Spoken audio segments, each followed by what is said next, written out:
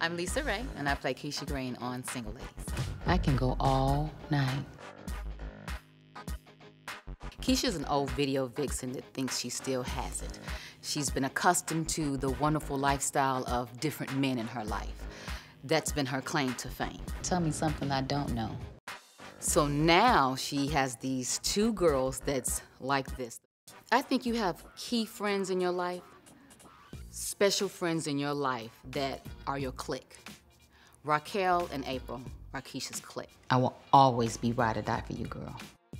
They're the young ladies that are my go-to people, that I talk to about my issues, my problems, my concerns. Malcolm loves to travel. What would I look like talking about I'm ready to settle down? Even for suggestions and advice, you know.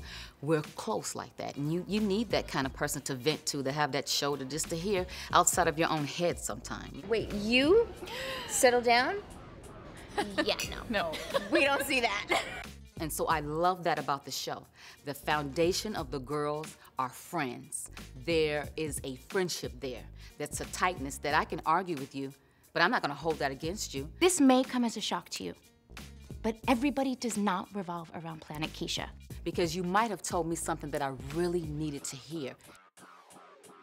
In third season for Keisha, she's more vulnerable to loving her man, staying by her man.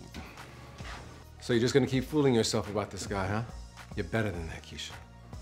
You know what? Malcolm, don't.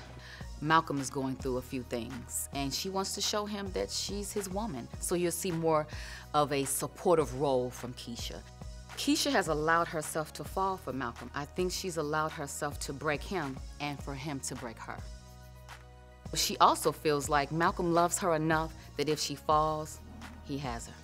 She could potentially be his significant other, and I think she's trying to prove that not only to him, but to herself as well.